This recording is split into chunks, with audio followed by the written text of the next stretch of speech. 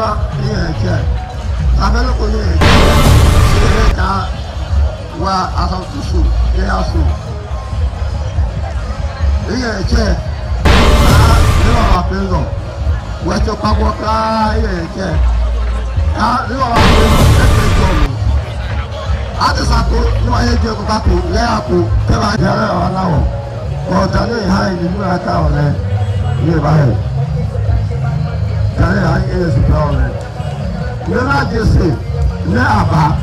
Lakawa lawaijia abaijia le eminister le araba le wasijia ko onyeka le supply le bae wa baba o ye buka le osia papa le malami to aje pa e malami to aje mo e benu onyeka ni ha lo le do gode ba o le gode ba papa le Ago hanye.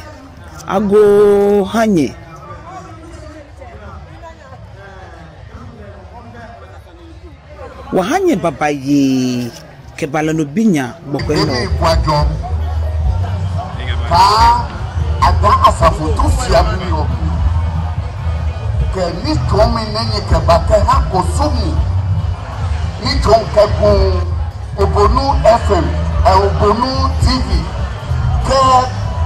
Se ni jemi no ni wakaka seji le tikeke nyo e pedi boadom ago ka ni won ka ma bi seno na wakele blonya to mi no be anu kwale o ne inu wanu elohio wane la ni wa maje wanyemi ago ne eklesa minya ne ko wa ba we ka ba seno jokla ka jana fa mapana se mlambi ne wama edento se chemi ko papa leche ne eno enya ka molo mabara kwa wa enya no ba ye Dangme sini eja ka Dangme ni wo wange sini ne wange pe se noko agena no se apekane kolo ja wolo wa bwa wa hi kolo popo no wa ka wa makpengele no binya ne waje wa Dangme sini okume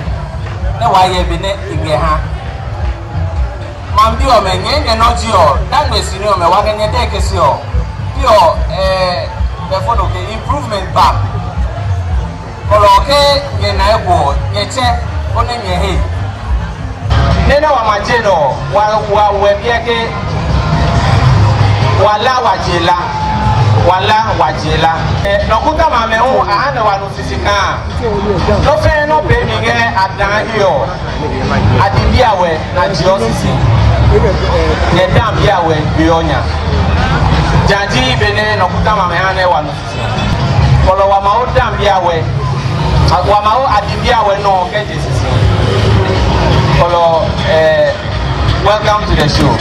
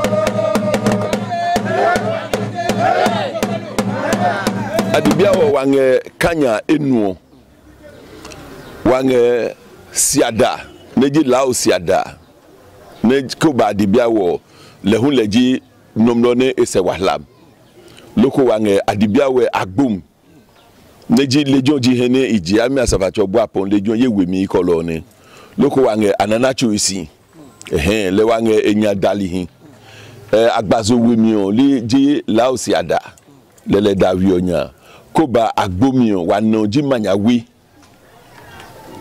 manya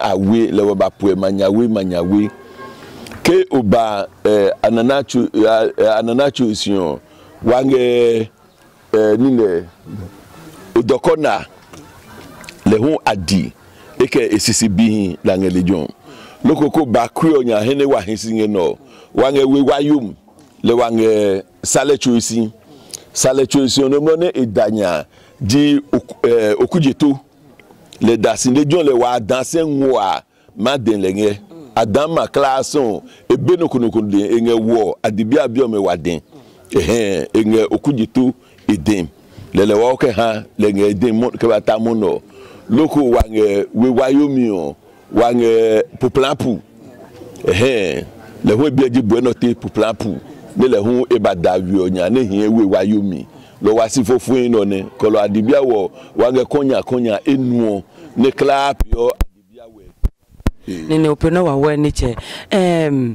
ne wa bakpe nya kusumi o le ni pio lo kunye yanga no lo alokunye jenga no ke balo kunye pio kusumi o wa pio kla ke wa maya ngano ni cheche hu ka benenye bana wo no wa twon ko nga wiomi le wa ke to oblo nya hinga wiomi kla lokuji wa jioku tache oni nyo adama hungmemi o idisigun ni yata wa no fiano wa pio nga kusumi no nge bronya to mi no ke numeli adronya to mi le wa wo numeli agbin ke twoni le numeli agbin o jinene nge wo yo me na no ne ke o ma jepo le kosum ko dino ko he no wo ma ba no ko no le ma dike mono ese ne nye hia nyemle bomle lulu bomle ka hu ba fi anyon make kake lo nyon make nyon lo ko jojepo sepija no ko ma ba lo jama kosumi ono le wa hie ke ja debo le wa ke ba su hene wa su mono no ne nene openo wa we ne chowo mi ni hi pakpa ne wa ngani kase he ka mono ngobonu tibe ye ho ngono wo ka ngamije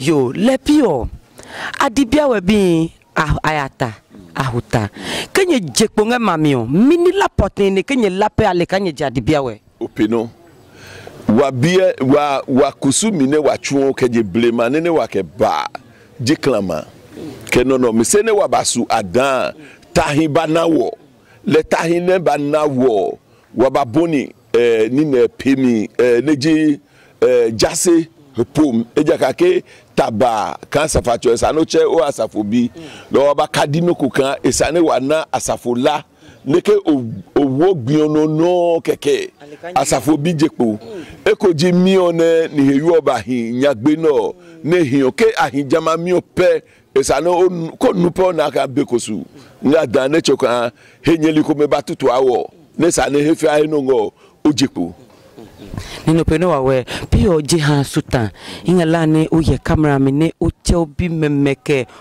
no feno ko ne we ke segbi ka ha makla yo openo wa segbi ne adibia lo adan kla ji tu edwom le wasu wa ne me ahia bloke gun he loko jaba so adan la le ne tami ale ne haumimi kolo keje bene wa no me badan wa twon kosum neji asafotu kosum ne wa so la mi ketwon wa twon kla le na ba twon woji o ke mu ke ni ya me ne agun ke ba ke wa twon wa kosum metan esane wa ya jonya ne wa afo wa mu me kla ke wu pam ne ke hu kolo wa kosum tututu leji kosum ne edasi ne nge bible blomi ne wa nge no wa pono chuchuwe adibia no pono chuchuwe kona okolio me kla wo no futa no yumu ke wa manye mi o no futa wa yaya mi o agbo wa no futa ke no yumu le peji wa kosum ni hine wa pio lokonge wa hi kolo wa poni we basabasa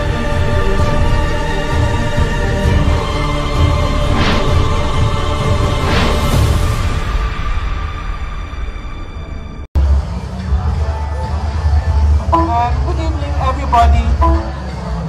Thank you very much for having us here. As you know, Obonu is promoting.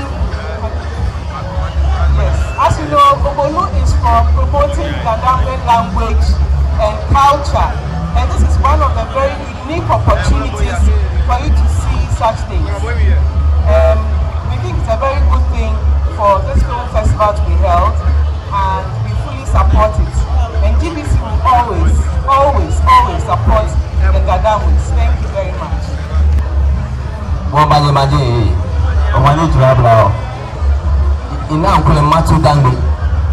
She about to buy what the Gaba put to me.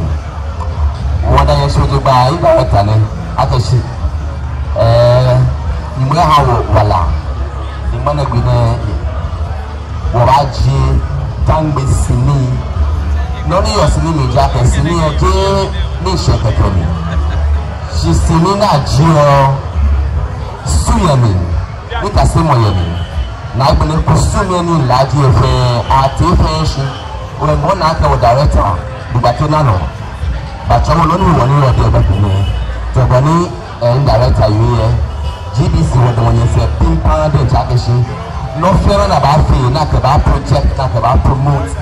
Dangme, I look at Dangme, Kusue, GBC, the one you say. The fair bidder, can you fool your chair or about the machine, or about the money say. When you're actually one that you finish you buy, and now make a name and never be anything back and anything. What I miss you, I don't. Loretta Vanderboy, GBC Regional Director.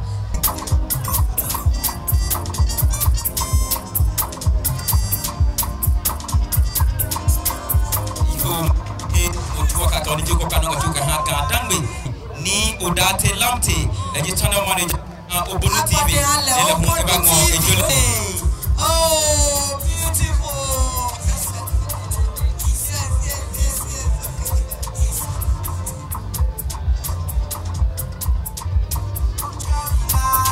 You okay, Wamacha, ni pay me or not? So Enjoka. Sokoto. SS senior secondary alumino. Chapino Robi, Enjeluno Chapemono, Ebia CJ, Capata Benomi, Loesa, Ka, Achole, Lo Apodica, SS, Sokoto, Eka Bialo, Befonye. Passport for the Kamata minimum. Kitchen or Jino Kone, GBC, Tuni Samina, GBC Radio Bulu TV, work about Tuni, Benguku Yokobi, Piotono, Jino Kone, Hijobia, they need to be Papa, it took a Radio Kansas Sports Club. Legini Evada, Kitchen and him, the great to go, the great to go to Benitele, Legini Evada and the Mango Kamahale.